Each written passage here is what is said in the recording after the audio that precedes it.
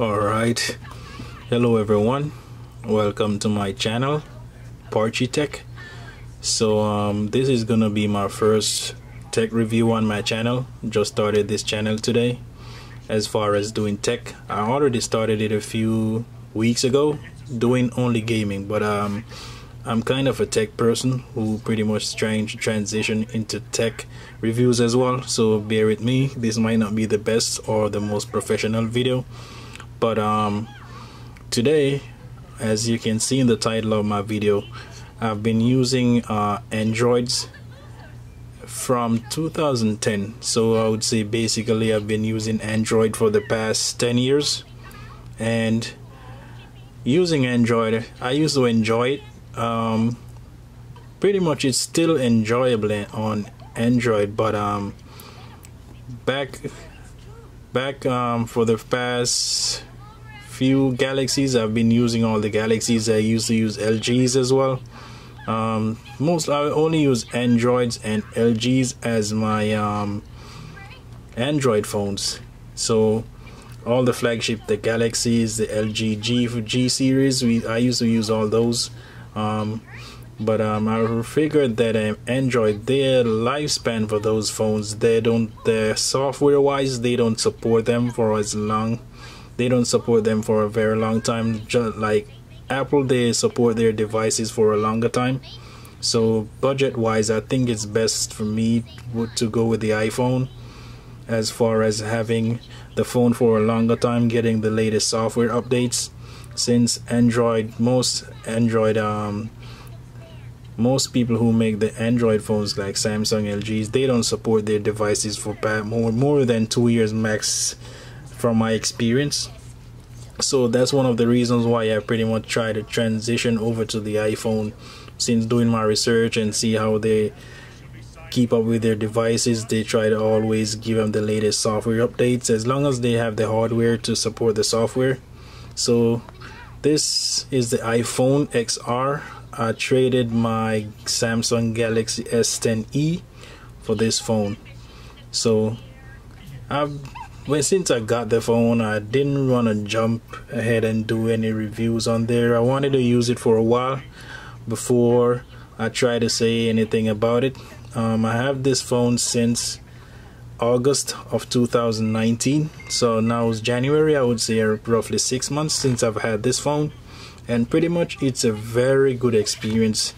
The phone it's smooth, easy to navigate. It's most of the things on this phone you have to get around. It's way different from what I'm used to on Android, as far as pretty much example like closing the screen. I'm used to having a back button on my Android phone. This one I have to swipe up here to get off the current screen or app or whatever program I'm in at the time. On this one as well, the keypad when texting on this phone here, I'm used to using the Android here, where I would have the numbers at the top of the keyboard. Now I have to always click this numeric button right here so I can get to the numbers and the symbols and the icons. But it's very fast, very fluid. I've gotten a few updates on this phone since I got it, which is a pretty good sign. The latest iPhone that came out was the iPhone 11s and the 11 Pro and Pro Max. I wanted to upgrade to those phones, but looking at the phone, there's nothing really different about those phones than this one, except this one has a A12 Bionic chip, and the Pros have the A13 Bionic chips. And as far as the cameras, this is the XR, so you have a single wide angle lens. The Pros, the Pro and the 11 and the 11 Pros, the 11 has the dual cameras where it has the wide angle and the ultra wide. On the Pro models, you will have the telephoto. You have the wide, the ultra wide, and the telephoto lens. But the front of the phone is pretty much the same with the notch. The bezel here on the XR is a little bit thicker. Sorry, let me get the case off here. So this one you can see is a white. Got this in a white color. It's a pretty nice color. So yeah, The apps as well, going on using the apps on the iPhone, from my experience, is better than the Android as far as this, how it performs is smooth. The scrolling is smooth and nice, pretty nice stable software on the iPhone here. The only downside I have with this compared to the Android is not just specific Android, the specific phone, I will say the Galaxies, is the support for SD card and the storage. Now this phone has 128 gigs. On my other phones it has 128 base storage, plus it has an expansion slot, SD card slot, where you can expand your memory. So I take a lot of photos and videos on my phone, and pretty much the 128 gig I'm almost through that already, but I'm not ready to upgrade as yet. I'm just gonna wait until the iPhone 12 comes out, since the difference between these and the 11 and 11 Pros is not a significant upgrade for me per se. But if, as I said, I take pictures and videos, the cameras on the Pros and the 11 would do very well. It would be a pretty significant upgrade compared to this, but that's not enough for me to upgrade at the moment, since I have another camera that I use. So I'm just gonna wait until the iPhone 12 comes around. Basically here, the App Store on this is pretty nice as well. It doesn't have too much bloatware on there on the App Store, and it's pretty, the game, I would say, especially the gaming on this phone, oh my, it's pretty smooth compared to Android. It's pretty smooth. And the apps as well, they don't have too much ads included. On the Android phones, I'd see ads from time to time. You open an app on your phone, you see ads playing in there. This one is pretty nice. There's not too much of those on the phone. So the app that I use mostly on this phone is the music app. I use the music app a lot. Since I don't have Spotify, I don't really stream music. I pretty much save the music on my storage. And also, since I don't have unlimited data, I have to do that basically. Also, I'm used to Android, where it could have YouTube and you could swipe down on YouTube. Pretty much swipe down. It created a little tab where it has the video or the music you're listening to on YouTube. It would still play while you're texting or surfing the web. You still have that in the background.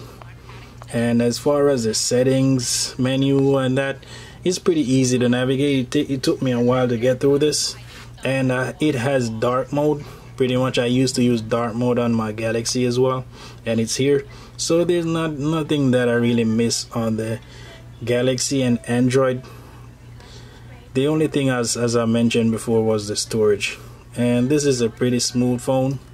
It's pretty fast. I have no issues with it. The only other issue I have is the LTE and data connection. As far as the network, the signal on this phone, and on Android, in certain areas I'd have like a full bar. Here I might have one bar from time to time. But I pretty much did some research on YouTube and that, and I saw that it's pretty much a huge issue with these phones. I'm not the only one having that issue. I've seen a lot of people saying it's the same issue, and I found out that it's the modems that's in this phone that is the main cause for that. So if there's not a way they could fix it by software, I'm sure there's a hardware update later on. And yeah, so this phone is pretty solid. The build quality, I would say, is better than the S10e that I had. This has aluminum bezels around it here, and the glass back looks nice in the white right here. You can see the aluminum bezels. It has a notch. Pretty much a lot of people complain about the notch, but for me it's not a huge issue. Watching videos or anything, you get used to it pretty quick, you know. It's not a turn off for me. It got the bezels on this is a little thicker than the other Pros, but you get used to it. You won't notice it after, unless you're trying to compare them in a store or something, or you have both. The speakers, it plays pretty loud, pretty nice and clear. And it has the one thing I also like with this phone is the silent button right here. So on the Android I have to turn it on, go and pull down the tab, put it on silent or whatever I want to do here, I could actually flip this switch right here, this one right here, put it on silent. So that's another plus right there. So basically my experience with the iPhone has been pretty good. I have no complaints, and as I mentioned before, the apps are pretty smooth on this phone, no glitches, the games run pretty smooth. They're pretty much very well optimized for this device, and the camera on this device is awesome.